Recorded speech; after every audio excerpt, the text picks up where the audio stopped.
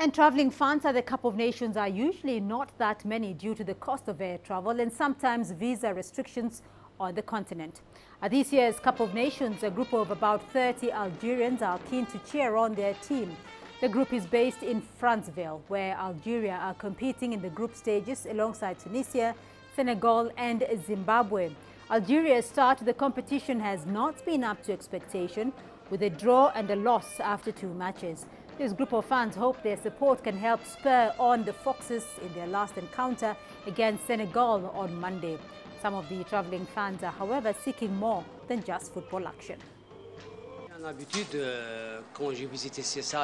This is the 10th African country I've visited because of the Africa Cup of Nations.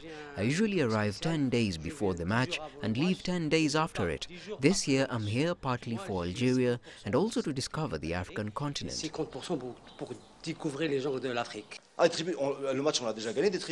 We already won the match in the stands. Everybody is telling us that we liven things up. Since we arrived, we sing everywhere. People dance with us. And in the stands, it's incredible. The Gabonese love it.